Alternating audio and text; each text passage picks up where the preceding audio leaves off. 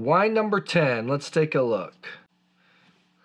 Wow, number 10. Wowzers. Number 10's a wine that was only 23 bucks. Grey Rocky Sauvignon Blanc, 23 bucks. I actually just had this exact wine a few months ago. New Zealand Sauvignon Blanc really came to the forefront world stage in the early 90s. Cloudy Bay was one of the pioneers because of his explosive style. Sometimes these New Zealand Sauvignon Blancs can be a little bit too in your face, too explosive. A lot of grass, lime, kiwi fruits, and cat pee as a comment of aroma. They really can just take over. I think this Grey Rocky is pretty under control.